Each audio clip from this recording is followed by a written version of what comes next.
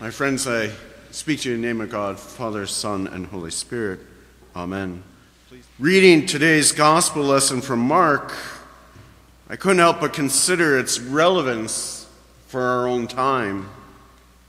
In fact, it almost seems as if Mark were writing about our own times. Wars, earthquakes, famines, not to mention messianic-like figures. There's a certain apocalyptic feel to our times, and one has to wonder if Mark wasn't speaking of our own age. While Mark's warnings resonate with many of us, I'm cautious about seeing our times as the end times. In saying this, I mean not to dismiss the real concerns many of us have about what is happening politically, nor to ignore the heavy weight we feel in our hearts or the significant ecological, humanitarian, and political injustices unfolding around us. Indeed, we are living in troubled times. There's extraordinary evil in our world today, and we can no longer ignore the ruthless and vicious violence and oppression unfolding not only in distant lands such as Palestine and Ukraine, but also in our own country and communities. Yet these are not the end times, as so many popular Christian evangelists like to suggest. Nor is our experience of these events unique to us. They've long been with us since the dawn of human civilization. Still, I can't help but avoid the news, and every new year wonder if the next year will be better than the last. I feel like I've been hoping for better years since the beginning of the pandemic, and yet things seem to get worse and worse. After a while, I tire of the litanies of disasters and wars and simply want to go off into some desert and hide from the plagues of our time. Yet I live in the here and now, and God has called me and all of us to be present to and with the suffering of our world. In times such as our own, it's easy to grow discouraged, forlorn, and anxious. I suspect I'm not alone in wanting to hide from the problems of the world, nor am I the only one who wonders what assurance and confidence I might have in our present age.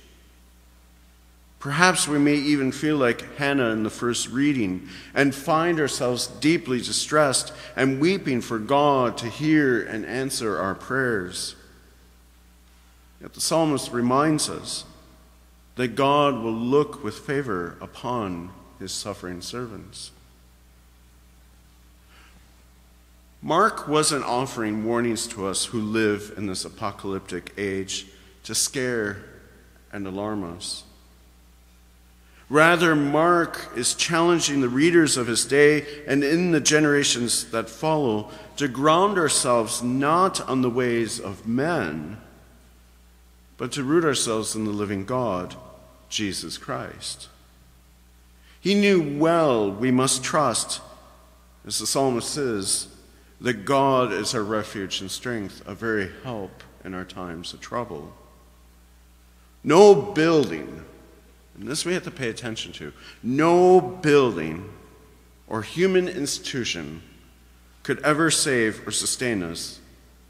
Only the living God himself, Jesus Christ. Christ is the cornerstone upon which we build our house, as he reminds us in Matthew's gospel. Everyone who hears these words of mine and does them will be like a wise man who built his house on the rock. And the rain fell and the floods came, and the winds blew and beat on that house, but it did not fall, because it had been founded on the rock. Mark And the other evangelists were not Pollyannish. They knew well the real injustices and evils of this world. Mark, in particular, felt the weight of the world's problems, living in and writing in Rome around the year 70 AD, 40 years after the death of Jesus. Mark and the Christian community gathered with him felt the extraordinary oppression of Roman imperialism, as did thousands of people across the empire. From ancient Palestine to the city of Rome, the Romans asserted a terrifying force of power through violence and innumerable injustices. You think our times are bad? Just take a look at the Roman period. Many felt the terror of the emperor, much in the way we fear contemporary dictators such as Trump, Putin, and Netanyahu. Mark was no stranger to the thirst for power and the extremes to which militaristic leaders would go to wield their might.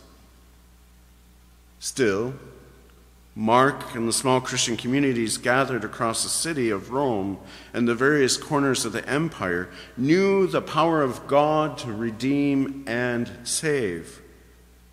They also knew they were part of a movement to transform and change the world for good, not by the sword, but by the plowshare. Born anew through the waters of baptism and fed by Christ himself in word and sacrament, the early Christians shared with Christ in his work of bringing new life from the hardened and rocky hearts of the oppressors of his day. They knew they were the seeds of the new creation, as St. Paul recalls in 2 Corinthians. Therefore, if anyone is in Christ, he is a new creation. The old has passed away. Behold, the new comes. And so are we. Despite evangelical warnings of upcoming doom and disaster and God's wrath against anyone who will stand in their way, the true apocalypse is not one of death and destruction, but rather of new birth. And like all births, we feel the pains of new life emerging from the womb. Now is not the time for us to retreat and hide within our comfortable habitats, but rather to be more vigilant in our mission to love and serve all God's people as Christ loved us. God, through Christ and the power of the Holy Spirit, is bringing about a new creation, transforming the injustice and evil of this present age into life for the age to come. Yet God's work begins small, with the humble and the meek, the poor and the lowly. And we must not forget that. God's ways are not our ways, but rather paradoxical. And this is where evangelical preachers get the apocalypse all wrong. They think God will act with fiery might to destroy and kill. But Jesus shows otherwise. Rather than wield weapons, Jesus embraces a radical way of love by caring for the poor and the marginalized, knowing full well he would taste the cruel and isolating death of the cross for his compassion for the poor. Think of that. Christ died on the cross not because of what he said, but what he did. The world couldn't handle that. But that was the only way he could usher in new life. Life wasn't going to come from violence, but out of radical love for all God's people. I sometimes worry in our attempt to confront the injustices of our times, we embrace the very methods of the oppressors, not realizing that by doing so we inflame the fiery debates and fights of our day.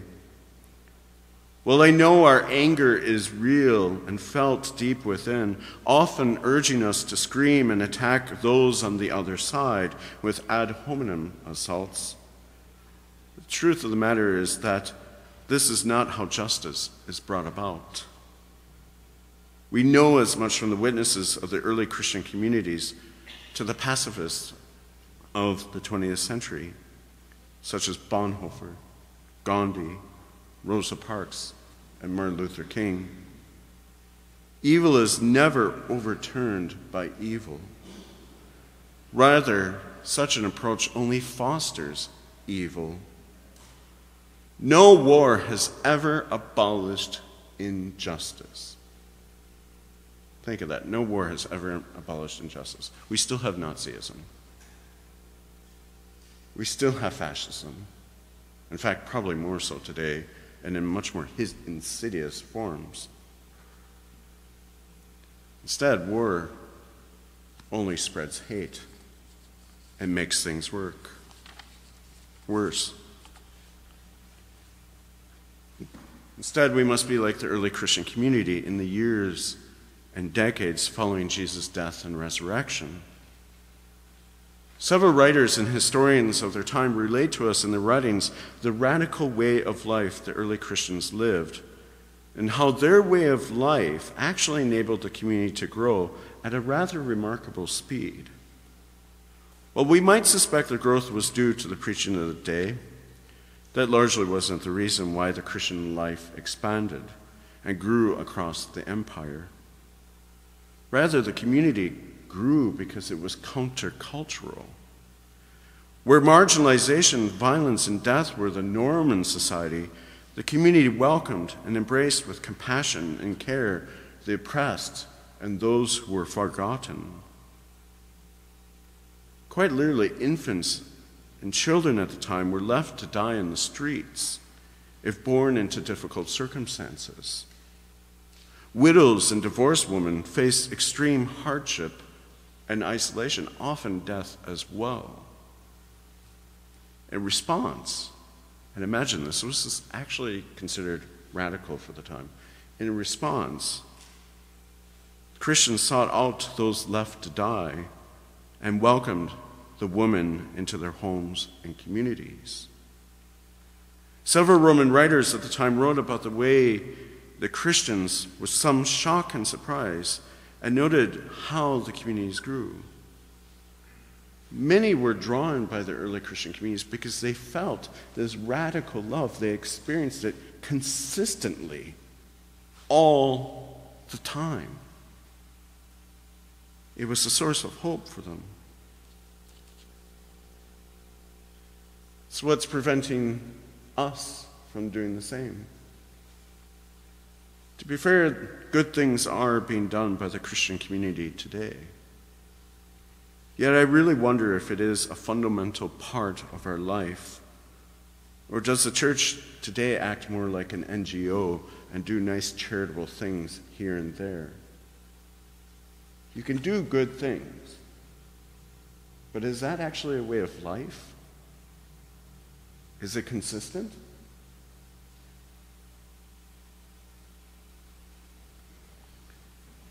Do our faith communities set care and support for the poor, the unhoused, the hungry, and marginalized as a priority? Or do we simply continue our comfortable ways of life and maintain our churches as clubs or social organizations that occasionally care for God's beloved poor and marginalized? Do we embrace each other? And here's this, it works even in here. Do we embrace each other with love, a radical love and compassion? Or in our faith communities, are we first to say, you're not like me, so we're not going to get along? I don't like the way you think, so we divide. Churches do this. That is not the way of the gospel. That is not what's going to call conversion. That's not what is going to cause a radical love to transform this world. And I'm not just talking about our church, I'm talking about all churches. I might get myself in trouble with the bishops, but quite frankly, the church operates today much like the Roman Empire did 2,000 years ago. We're more concerned about upholding hierarchies, more concerned about sustaining institutions. But are we concerned about embracing a radical love for all God's people? And I say this to myself. So believe me, I'm not trying to preach to you here. I'm saying this as well about myself. Elizabeth is feeling like I'm preaching to her back there. But it's true.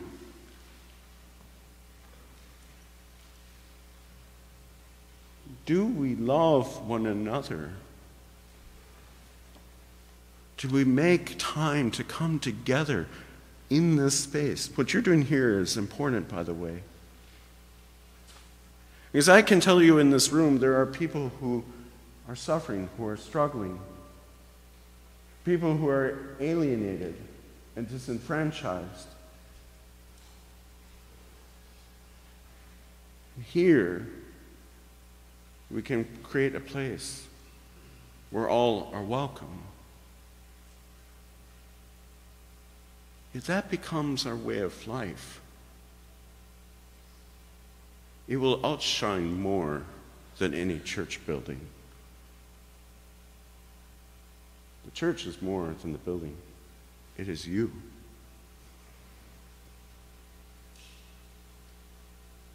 We are called to share with Christ in ushering in a new creation. And quite frankly, the world desperately needs us to rise and embrace our vocation to be stewards of God's justice and peace, love and grace for all peoples. Particularly when in the coming years we will see more and more migrants and refugees fleeing oppression, and more people without home or shelter. Pay attention when you walk through the parks. Are there many Christians there?